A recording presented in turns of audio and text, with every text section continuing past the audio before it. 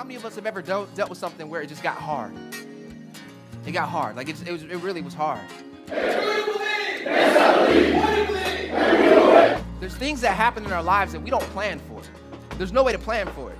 But it gets hard, and we may feel like we want to quit, but what we have to do is we have to find that resolve on the inside of us and remember that even when it's hard, greater is he who is in me than he who is in the world. And I will move forward, and I will obtain victory. You've been running away, and you don't think that you can do it. I got news for you. Trouble don't last always. Though he slay me, yet will I hope in him. I will surely defend my ways to his face. Indeed, this will turn out for my deliverance.